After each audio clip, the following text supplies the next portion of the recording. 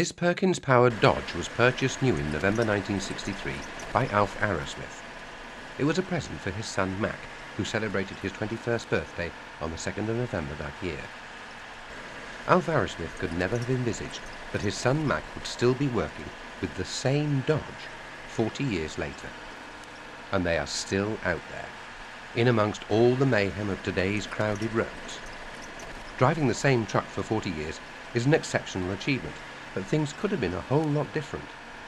The Dodge suffered a disaster during its past that could have finished it off for good.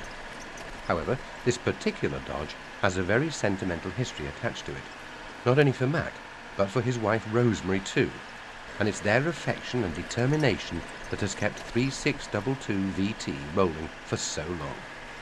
This is Mac Arrowsmith. Seemed to be, this one always had the edge on the others, and I don't know, there was just something about it, but with having it off my dad for a 21st birthday party, that sort of got a kind of a sentimental value with it from the word go. So it's just a matter of now, she's 40 years old this time, and I thought it was something for a driver and one lorry to have been together for 40 years. I thought it was quite an achievement, so we made a bit more fuss off her this year. Probably that's why she come second at Peterborough. What you call a good birthday present for her. To celebrate this special anniversary, Mac is giving the Dodge a birthday makeover. The Dodge is being resprayed in Cheadle, Staffordshire by Jason Flanagan.